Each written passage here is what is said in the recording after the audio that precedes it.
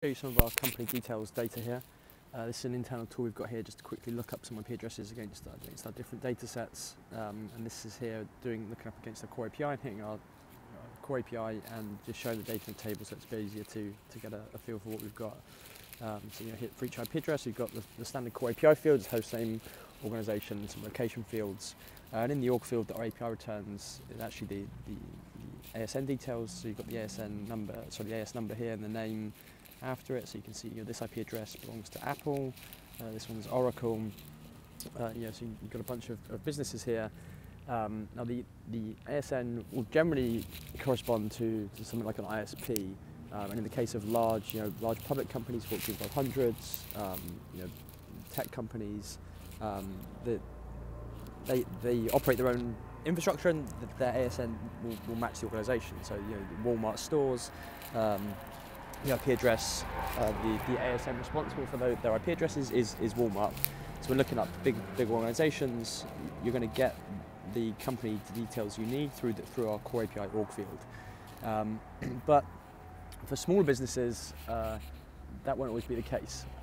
And so, if you're looking for a small business, the org field might return something like Comcast. And actually, I've pulled up a bunch of examples here. So these are a different set of IP addresses that are put in here. And on the org field, you can see we've got AT&T, we've got Verizon, we've got Level 3, we've got T-Mobile, we've got a bunch of different ISPs here. And it might be useful to know that these IP addresses belong to these ISPs, but if we're actually trying to target specific businesses or figure out who's the actual person that's browsing my website, or who's the person that I see in the logs, or what's the company behind this ISP, that's where our company details API can come in handy.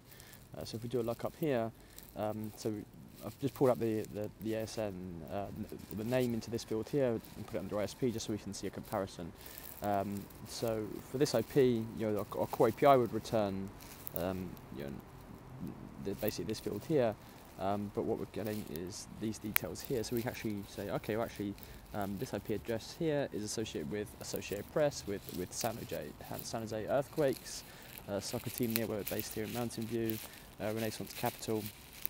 And so you can actually, and so here we see something, University of Mississippi Medical Center.